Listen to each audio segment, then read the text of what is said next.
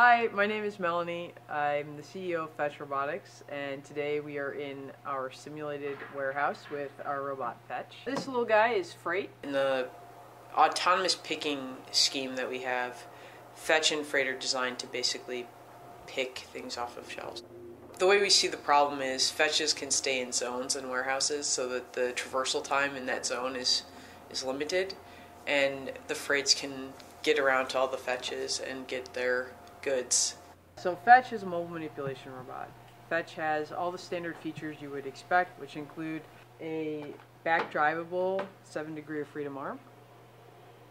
The robot can also go up and down, so it has a telescoping spine with some very snazzy bellows. And then of course it has a mobile base. Freight is a basic mobile base. It has a 25-meter laser scanner, your beautiful charging port for when you need some more juice, emergency stop to avoid the robot uprising. This is the Fetch robotics dock. It works with both the Fetch and the Freight. We have a floating robot power connector. So this connector can actually rotate, move in the plane, and allow for misalignment in case the robot doesn't come in 100% straight.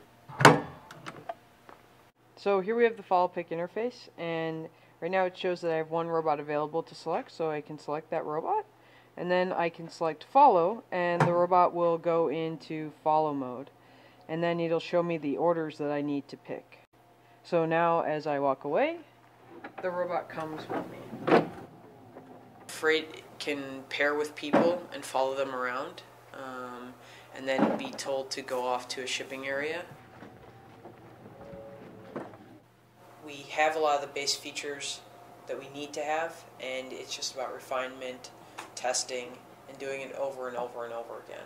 We see the robot as a platform that we can put new capabilities on.